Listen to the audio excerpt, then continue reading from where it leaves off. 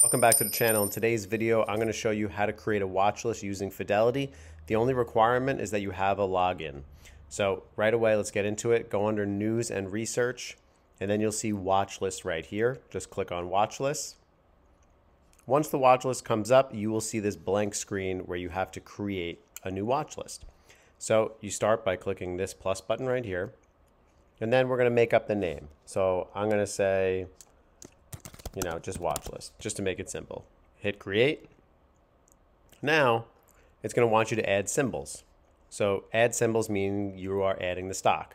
So you go up to the top left of the screen right here where it says add symbols, click the plus sign, and then you can start typing in stocks. So I type in Tesla, and then a bunch of things come up that relate to Tesla. So I'm going to click on this one, and now you can continue to add the stocks that you want to watch. Now, let's say you don't know, how to spell, like you don't know Broadcom, right? It's ABGO. If you don't know that, you can just type in Broadcom, and you'll see that as I type in Broadcom comes up, and it shows the symbol. Let's do another one like Lucid Motors. If you weren't sure, you could type this in, and then you will see Lucid Group comes in as well. Now, we have 5 of them listed. We're going to click Add. Once you hit Add, you are going to see that it's going to notify you that they pop up.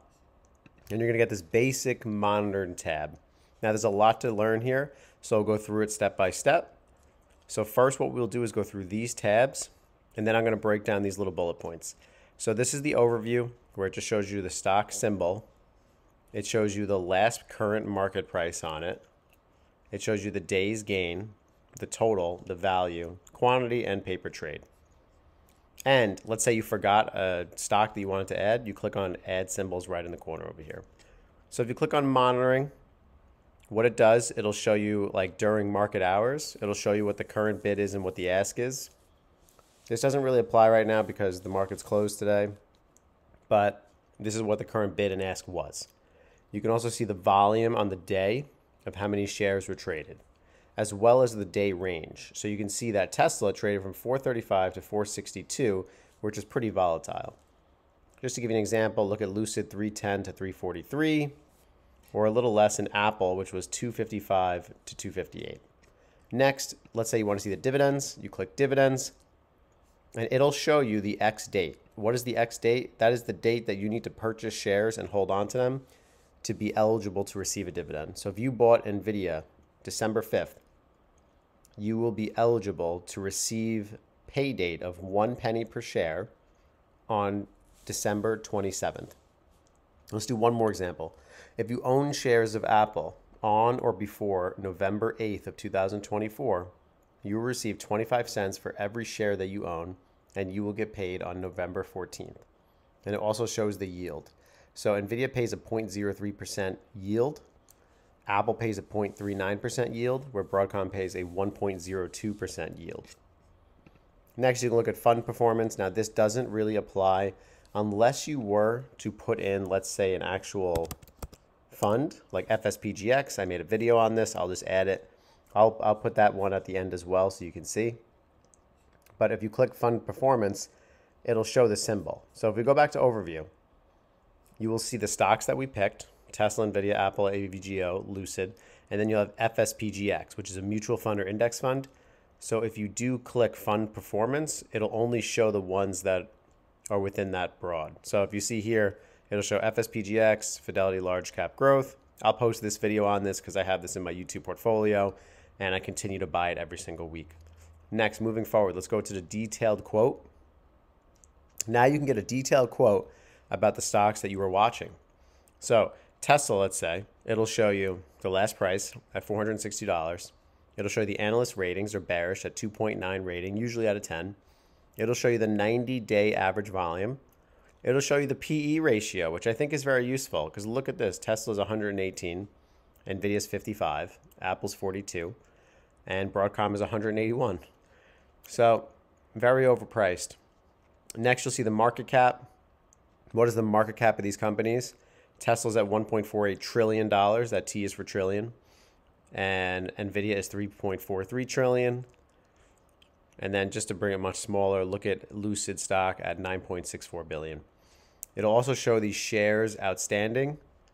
It'll show your short percentage interest. and you'll notice that the share is short. So notice that you see here that the 9% of Lucid is shares short. So people, it kind of gives you an idea. People think, I would assume that if the short interest is high, most likely the analyst ratings is probably low as well. And this will show you days to cover, price to cover, and all that. Next, what I like to do is I want to show you these little bullet points, because if you click on these bullet points, they give you options. So if you click right on it, you can hit buy. So you can do this during before or after market hours or during it. You can click buy. It'll bring up a tab to buy it. You can do sell. You can click on research, which is nice. You can set the alert, which I want to show you right now. So let's set the alert.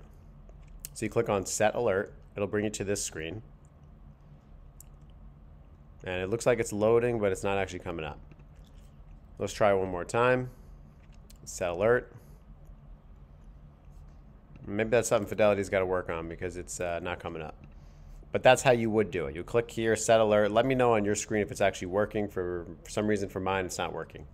You can also click research, which I like. So you click research on NVIDIA. And it's going to give you the news. It's going to give you, what's the latest thing that's coming out. Whether the news is from Benzinga or Reuters, you get an idea. Now, when you click on research, it also gives you this whole screen to go through. You have overview chart. You can go through the dividend and earnings on it. You can go through the market sentiment on it. And it gives you this whole detailed view. So you can get an idea on what the analyst ratings are. You can also compare this stock to others. So you can compare NVIDIA to the industry average. Now you can see its competitors: Intel, Qualcomm, AMD, AMBA. You can also look at the statistics, which I like to do, and it'll show you the key statistics, which is like PE ratio and all that. So definitely a lot to go through here. And I don't want to get into the weeds because I want to just focus on this. But that is how you create a watch list. And then if you want to create another watch list, just click here and manage watch list. And then you're able to delete it if you want. You can edit it with this little pen, or you can star it as well. You can create another watch list if you want. You click this plus sign, and then you can put like watch list penny stocks. And then you just click create. And now, when you go up here and you click under watch list, you will have two options. You can go your first watch list, or we can go to penny stocks one. So we'll go back to this one. And then there's your watch list. So you can make as many watch lists as you want. And if you want to delete the watch list, very simple. You click up here, manage watch list, and then you just click this little dumpster, and it's deleted. Now it'll tell you successfully deleted, and now there's only the one watch list. My channel, Trading Simplified. If you're interested in more Fidelity information, you can go order my playlist right here for Fidelity index funds and ETFs. Here you will get basically a breakdown of multiple index funds and ETFs that you could be watching. Also, there is how to set up automatic investments, one of my most popular videos. Everything Fidelity related on this. If you go under my playlist, you will definitely see a lot more, whether it's day trading, current events, and market analysis. Your beginner's guide to investing if you want to see more videos like this. If you're a Vanguard member, you go on to Vanguard Investments, or active day trading on Fidelity Active Trader Pro, where I break down how to do pretty much everything. And I just want to show you the one thing on it. Under the day trading on Fidelity, you will get other explanations on like order types. You also get MACD, RSI explained, trade armor on Fidelity. So there's a lot of Fidelity on here that you can learn if you're just looking to learn how to use the platform or Fidelity Active Trader Pro.